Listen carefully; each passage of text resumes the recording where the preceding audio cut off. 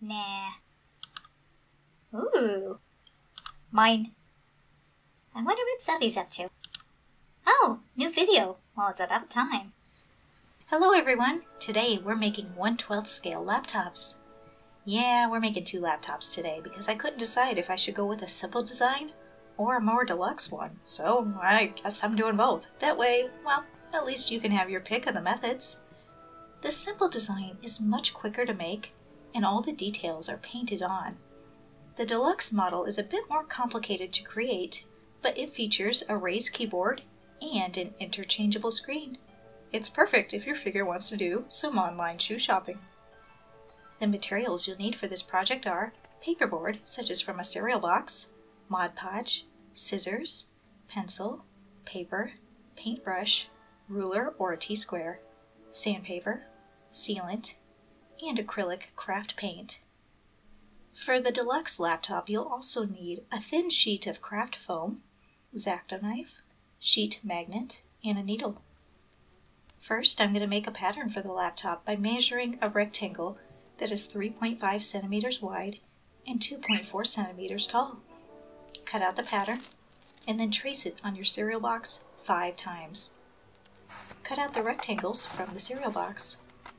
Including the paper pattern, you should have these pieces now for a simple laptop design.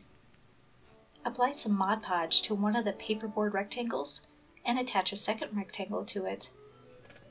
Then apply some more Mod Podge to the printed side of another rectangle. Attach the paper pattern about halfway down the paperboard rectangle. The reason we're using this paperboard pattern is it's going to become the hinge for the laptop. I'm going to apply some more glue on top of the paper. Then we need to wait for those pieces to dry before we can move on. Next, apply some glue to another rectangle and I stick it to the interior of the paper hinge. You want to test shutting the laptop just to make sure that you've left enough room for the laptop to close. And then just apply some more glue and stick on the last paperboard rectangle. If the edges on your laptop are a little uneven, you can even them up with some sandpaper. Just remember to do this only after your glue is completely dry. I apply another layer of Mod Podge to both sides of the paper hinge to strengthen it up. Then I set the laptop against something like a paint bottle or a glue bottle so that the glue will dry while the laptop is in an open position. I've decided I'm going to paint this entire laptop silver, but you can really use whatever colors you want. Then I'm going to paint the screen using a color called slate. I paint the keyboard, the touchpad, and the little power button with some light gray.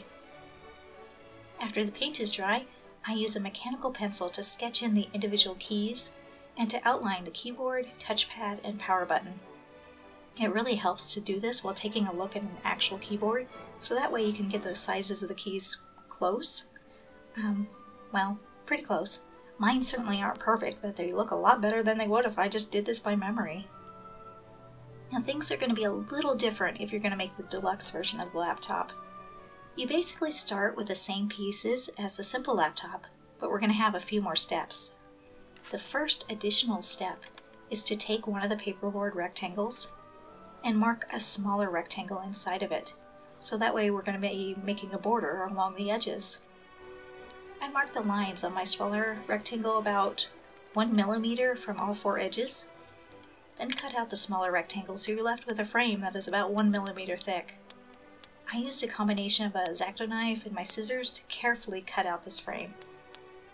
And this frame is what's going to go around the computer screen on the deluxe laptop. Use the frame to sketch a rectangle on your sheet magnet and cut it out.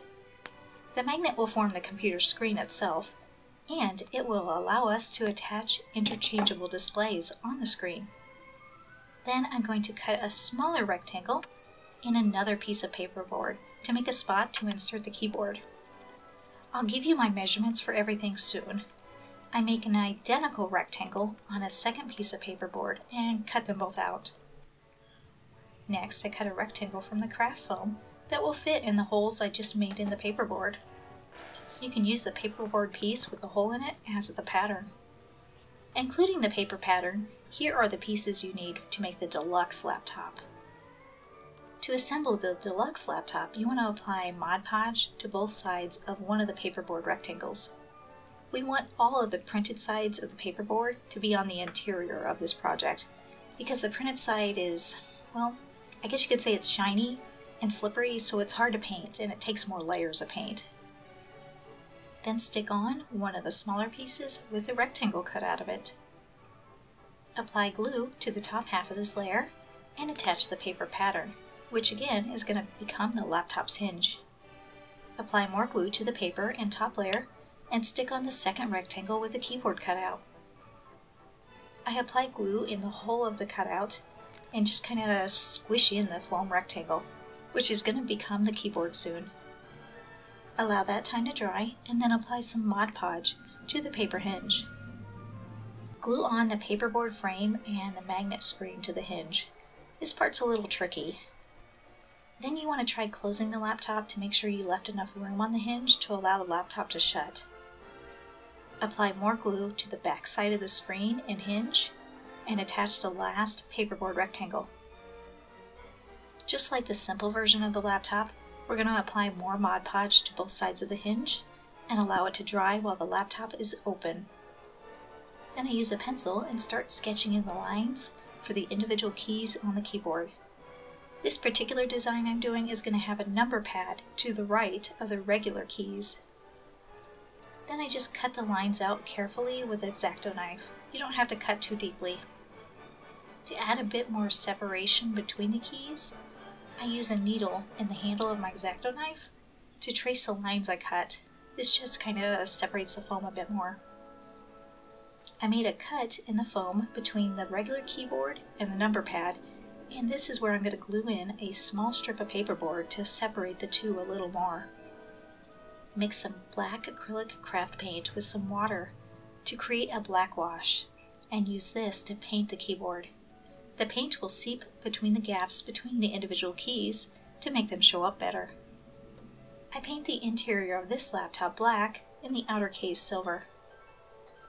Then I protect the paint with a layer of ultra matte varnish, and I do the same for my simple laptop too.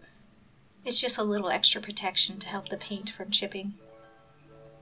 To make the interchangeable screens for the deluxe version of the laptop, you can either print off an image from your computer or just cut out an image from a magazine.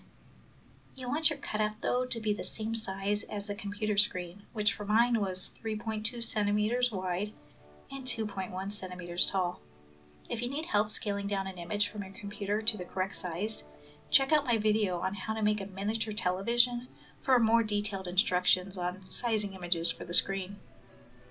Since I'm using a computer printout and I don't want to worry about ink smearing from my fingers, I'm going to apply a piece of tape to the image before gluing it to the sheet magnet. You can make as many interchangeable screens as you want. Just make sure to double check that your magnets are going to stick together before you glue the image to the wrong side of the magnet. Been there, done that. Good news is you could peel it off. And then you're done. But before you go, I have some viewer photos to share from Julian, who made a couple of my projects. First up is the Spider-Man web backpack. And then he also modified the instructions from my firewall guide to make an aura for his Dragon Ball Z figure. And it even glows in the dark. That's pretty cool. And thanks for sharing your photos. If you'd like to try any of these projects too, check out my Crafting for Action Figures and Other Toys playlist for the instructions. And if you've tried any of my crafts and want me to share your photos as well, just give me a link to your photos in the comments below or send them to me on a social networking site. Just remember to say that I have your permission to share your photos. And that's it for today, but if you're new here, you may want to hit that subscribe button to stay updated for new content, since I'm not currently organized enough to release videos on a specific day of the week. I'll work on that. And thank you all for watching.